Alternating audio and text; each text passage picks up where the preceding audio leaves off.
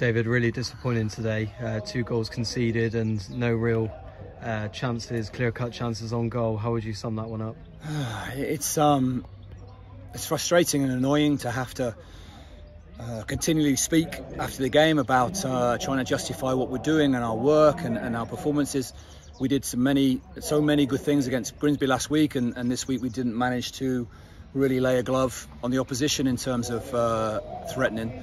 And when we did, and we scored and it was disallowed, and there were opportunities in that second half, especially after we conceded the goal, that we didn't quite have enough to see it through. But we have to lick our wounds, we have to pick ourselves up, and we have a big game on Monday.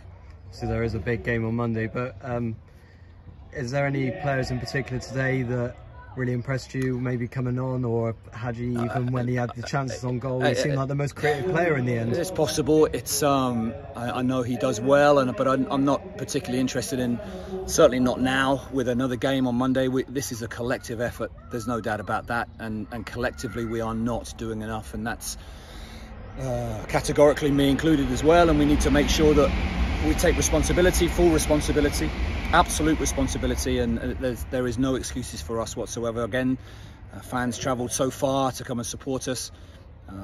It is very difficult to have these conversations after the games, but we need to, as I say, lick our wounds and go again on Monday, because it is a huge game for everybody involved, and we know that, we're fully aware of it. We have to recover the best we can, and we go again. Derbies can really go one or two ways, and we've tend to really get stuck into those games against Yeovil, especially the one in the reverse fixture. But what do you want to see improving for that game on Monday, so that we have the best possible opportunity of getting 3 points? There is